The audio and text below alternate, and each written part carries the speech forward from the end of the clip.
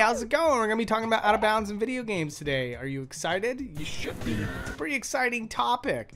Been doing this for about 7 to 8 years now, and it's a really interesting thing that got a really interesting start. I started a series called Boundary Break, and out of bounds content on YouTube explodes from then on. You will find all sorts of different channels now covering out of bounds content for multitudes of different games. And why has this become such a phenomenon? Why do so many people care? And why is it something that you can consistently watch again and again and again and still find yourself fascinated by a very simple core concept? Well, it all stems back to us. We as human beings love exploration. Think about our entire history, our legacy.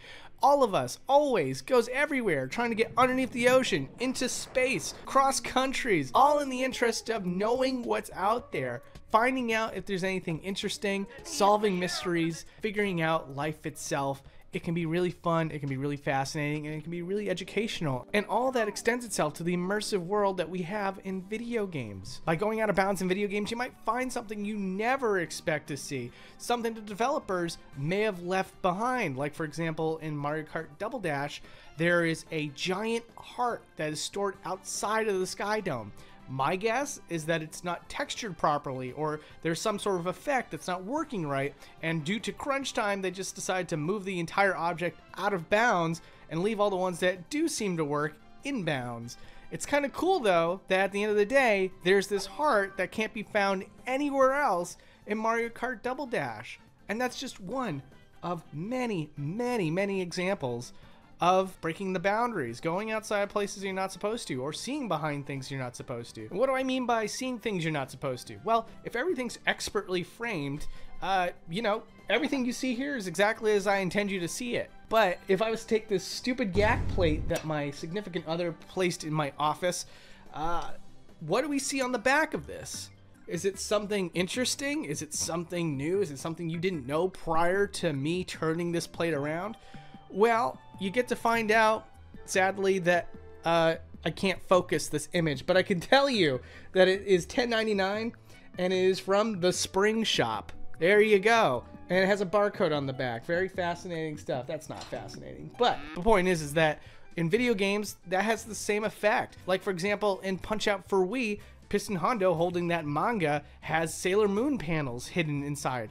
That's something that is right there in front of the player's face, but the angle isn't quite right enough to show you content that is not properly licensed to Nintendo. That's something that, like, you would never in your life imagine to see, especially these days.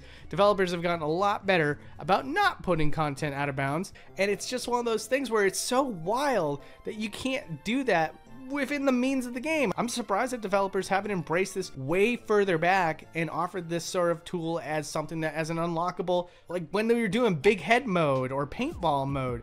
How have we not gotten here yet? It's so funny to me. But there's also developers in the indie scene that are suddenly embracing this content that we see on YouTube and doing things that we've never really seen before, which is offer a free camera as an unlockable to their games to enhance the content, to essentially give you that behind the scenes featurette. It's so cool how much has changed in just a small 7 to 8 years. It's wild stuff. And seriously, why not embrace it? Some of the things that are just the most interesting to us is to get to the places that we're not supposed to go. I mean, like that freaking castle in Wii Golf of all things. Like, you can't get anywhere close to it, but there's a castle out there. How would you not give us an opportunity to get up to that castle and see what's going on with it? It's like prime real estate for a show like Boundary Break or other channels that cover this sort of content. Even if it is there, we still want to see that castle up close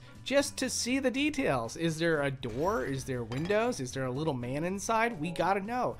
And so all of a sudden you create a void, an avenue for people to want to seek this out, to just get those answers. And sometimes the answers aren't even that exciting. I know that there was a huge mystery surrounding missing number in Pokemon X and Y. There was like a shadow inside of a door frame, and people wanted to know if it was an intentional reference. And by taking the camera through that door frame, we found out that no, it wasn't intentional. It was just a graphical glitch. But it's cool because stuff like that creates mysteries that people want to solve, and people will go to far lengths in order to solve it. That's why everything stems back to Silent Hill 2. That game is just riddled with mysteries, and so people way back then had to know and had to create something just to look for themselves, which to me is the most passionate thing about Going Out of Bounds. Now, don't get me wrong, not everybody loves Going Out of Bounds. I know that a lot of people have stated their opinions on how it feels when they see a camera move out of bounds. The idea of the environment slinking further and further away and being surrounded more and more by the void. It gives them an uneasy feeling, one that doesn't entertain them anymore. It scares them. It gives them a sense that they need to stop watching, which is so freaking cool. I mean, it's not great for someone like me who peddles this stuff, but it's still, at the end of the day, it is cool from a psychological standpoint. Video games are so immersive that there are people that get the sense of dread moving away from a game world. That is a person who is so in that game that when they see that on a YouTube screen, they panic. That, to me, is the magic of video games. And again, you know, not all of us feel that way. Some of us love looking out that window when we take off on an airplane and go someplace. We love seeing the buildings and the cars and everything shrink more and more as we get higher and higher into the sky. And that feeling carries over into video games as well when we look at an entire environment in one shot. And honestly, one of the craziest things of all is that looking at games out of bounds not only reveals little artifacts that maybe the developer left behind, but over time we as a gaming community have learned a lot of things that were usually information that was relegated to solely game developers. Things like frustrum culling, T-poses, LODs. These are all things that we weren't really having conversations about, I would say about 8 years ago, unless you were neck deep